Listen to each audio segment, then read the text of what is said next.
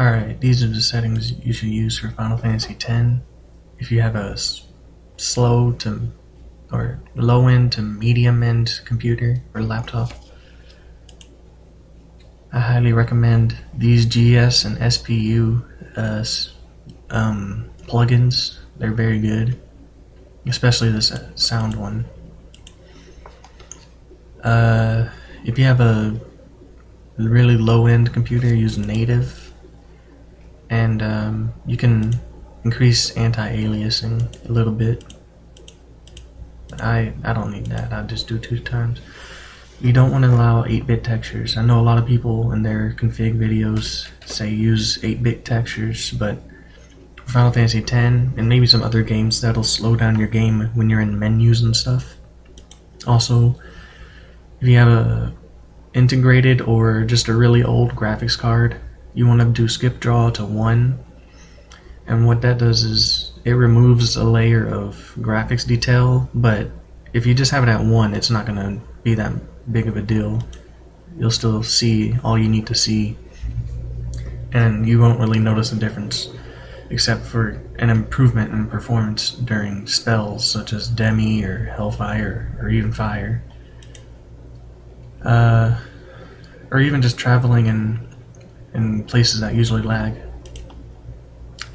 Now you just want to have these at linear and direct sound. You can increase it a little bit, I guess, if you want to have better quality, but I can't really notice much of a difference.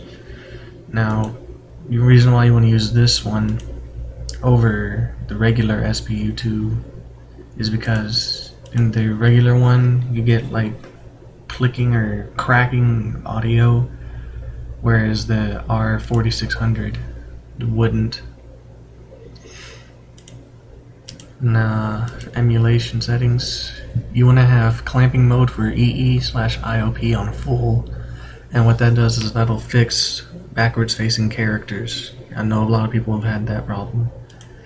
And on clamping mode for VU, do extra, and that'll fix loading screens that won't load, like after the sending in Kilika.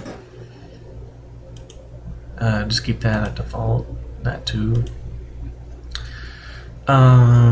Just have the recommended speed hacks. Unless you have a really slow processor, then maybe up these by 1, at most 2 for the VU stealing, but I would not go any higher than this.